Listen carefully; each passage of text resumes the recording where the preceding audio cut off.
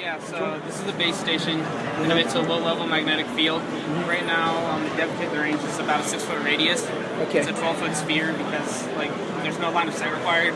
Okay. So I could actually go behind the monitors and play, but then I wouldn't be able to see anything.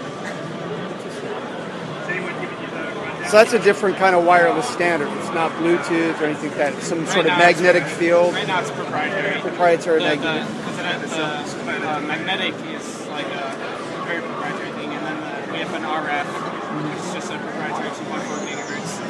Although I think that's going to change once we have some more money to. So can you preset magnetic field? Yeah. Right. It's at a certain frequency. Okay.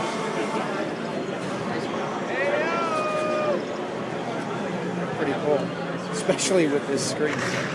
Yeah, the screen is awesome. This is the first time I've ever got to use a screen like this. It's so cool. We had to change the field of view in Left 4 Dead to get it to where it stretches the sides because it was never meant to be played at this resolution. And the resolution on this is 7860 by 1600.